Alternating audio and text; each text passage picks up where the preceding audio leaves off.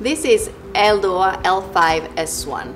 We're going to de-coaptate and create space in between the L5, the last lumbar vertebra, and S1, the first sacral vertebra.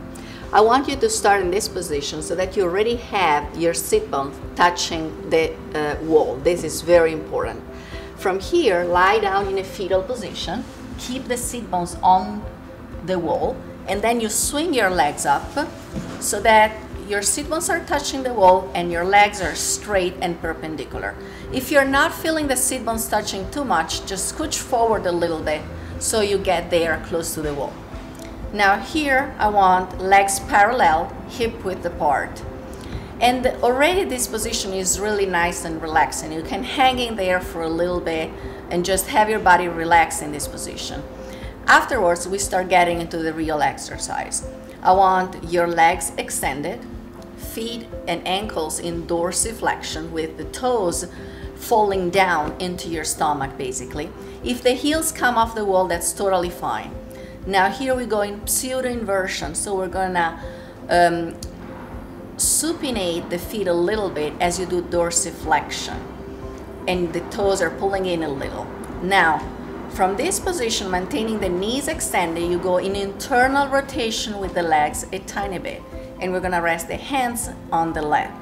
So let's recap what we're doing here. The heels are reaching up towards the ceiling, the knees are pushing into the wall, the tailbone is pushing down into the floor. So you're already de-coaptating and creating a nice tension, a nice spiral happening up your legs.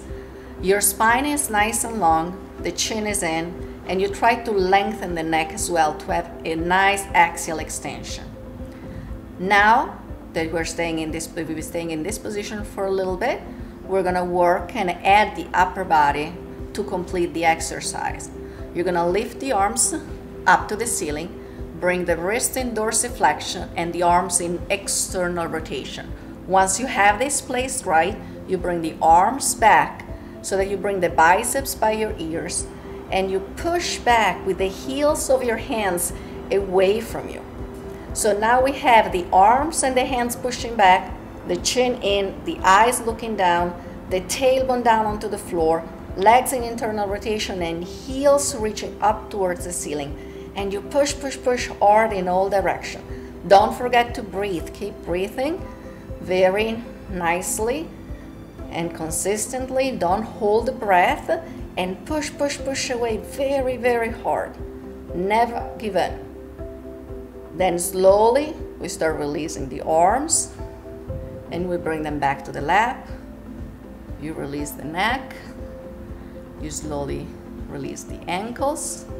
And before you get completely off position, I want you to bend your knees and to stay here for a couple of seconds. And then slowly you're gonna roll up to sitting.